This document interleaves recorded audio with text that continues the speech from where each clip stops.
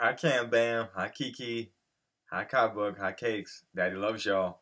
This story's from May 2nd. It's from Disney's Finding Nemo, and it's called Nemo and the Ghost Lightfish. Nemo loved school. So did his friends Tad, Pearl, and Sheldon. Their teacher, Mr. Ray, made everything so much fun. He took his students all over the reef. One day, Mr. Ray took his students exploring and gave them an assignment. Okay, explorers, he said, let's see if each of you can find a shell. Nemo was searching through some seaweed when he heard an odd noise. He looked up and saw his friends bolting out of a nearby cave, screaming loudly. What's the matter? Nemo asked. It's a ghostfish, Sheldon replied fearfully. Yeah, right, Nemo replied. Just then, Tad realized he had lost the shell he'd found. I must have dropped it in there, but I'm not going back for it. Don't worry, said Nemo. I'll find it. Nemo swam bravely into the cave. See, he said to himself, nothing to be afraid of. Then Nemo froze. On the cave wall was a huge fish-shaped shadow. He took a deep breath. Excuse me, Mr. Ghostfish? He asked.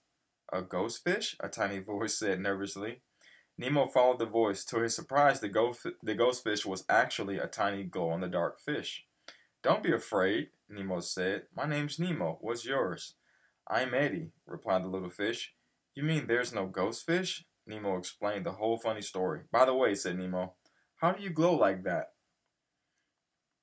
Eddie shrugged. I just do, he replied. Nemo thought of someone who would know more about Eddie's glow, Mr. Ray. So Nemo invited Eddie to meet everyone. Outside, Nemo rejoined his friends.